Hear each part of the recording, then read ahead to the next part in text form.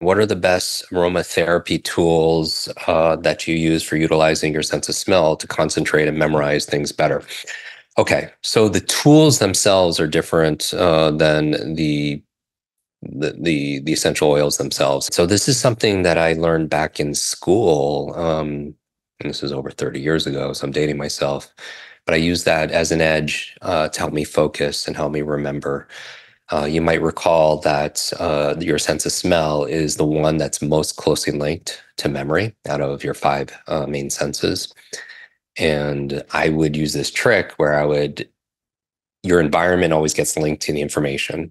And so the best way to study, if you need to perform, is to prepare and study in the environment that you need to perform in. That kind of makes sense, right? Because unconsciously, the environment is giving you triggers that help you to recall the information and get you in state. Because all learning is, as you know, state dependent. And some of you could repeat like a lot of these words I say on the repetitive, because I do that purposely to help you embed that accelerated learning.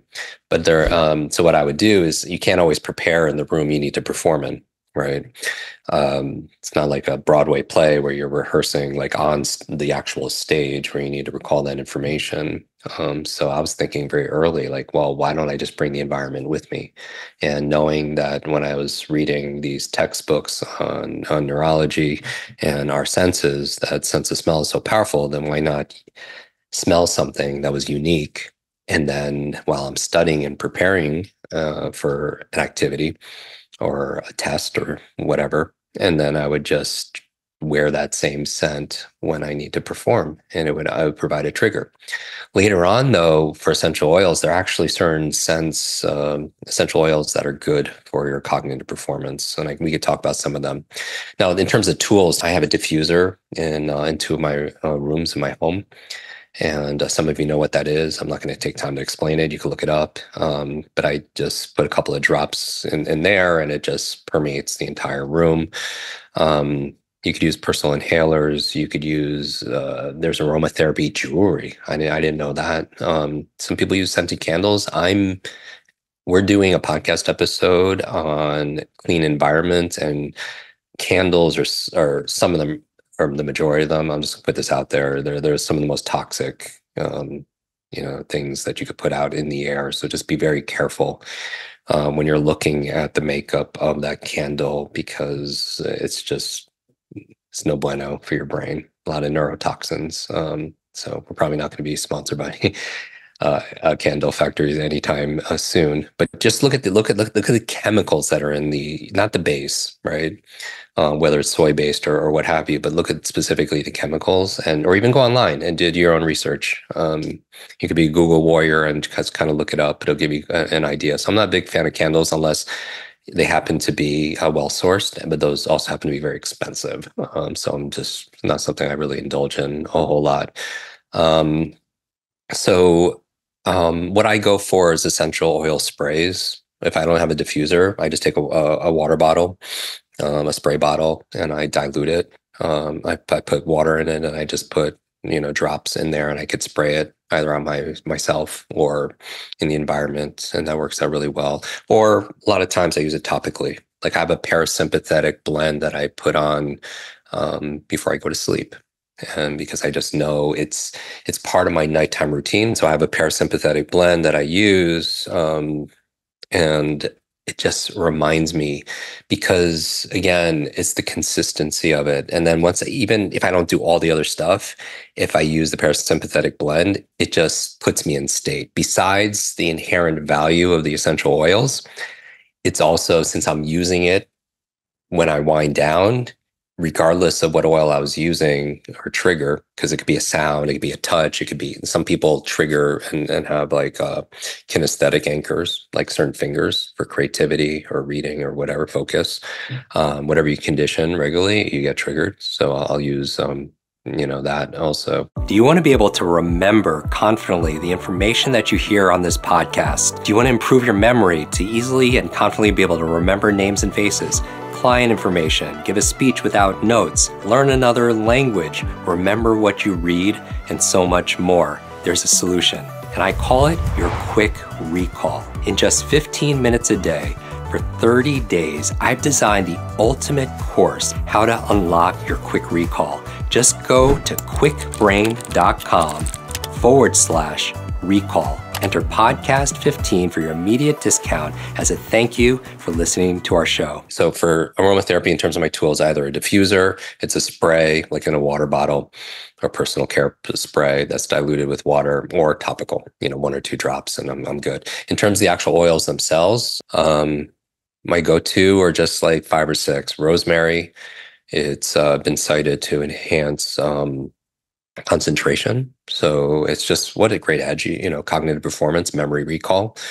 So that can increase your chances of remembering, especially complex tasks. Thinking what I have on hand in the other room, peppermint. It's known as for its invigorating properties. Can help stimulate the mind, boost concentration, enhance mental alertness. So that might be really good for especially like longer study sessions that you need.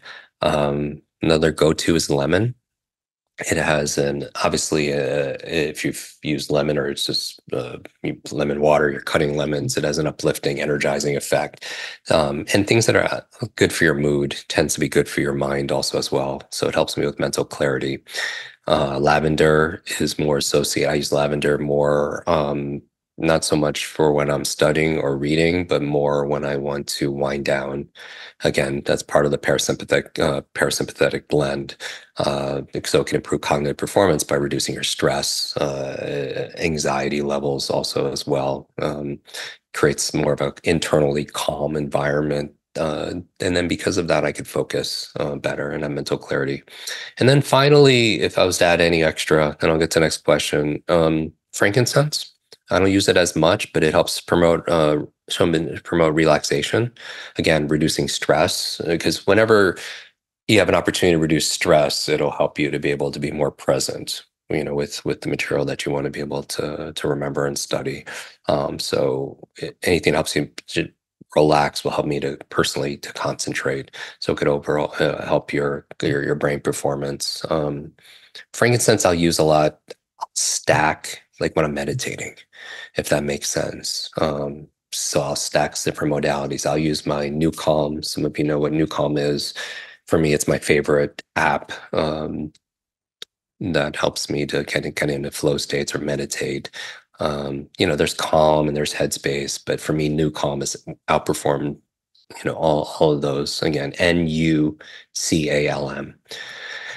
And then eucalyptus. It's very refreshing, very stimulating. And again, these you could get at your local grocery store. You get them on Amazon. It's particularly good, eucalyptus, if you ever been into maybe a steam room, to help your respiratory system. And obviously oxygen is so important for the brain, so that can enhance potentially the oxygen flow to your brain, which could be beneficial for your cognitive performance. And maybe sandalwood, if I was to put one more there, again, for mood enhancing properties, which gives me mental clarity, has been shown to help with calmness also as well. I'll alternate with that for my meditation also. I feel like I go even deeper in my meditative practices when I use sandalwood. And I don't use everything at the same, all the time. And so it's just whatever kind of works for you. If you're getting body work done, adding that into the oils, like maybe you have some kind of base, and the therapist could add, a few drops of an essential oil. They're very potent, right? So you want to just kind of use your judgment.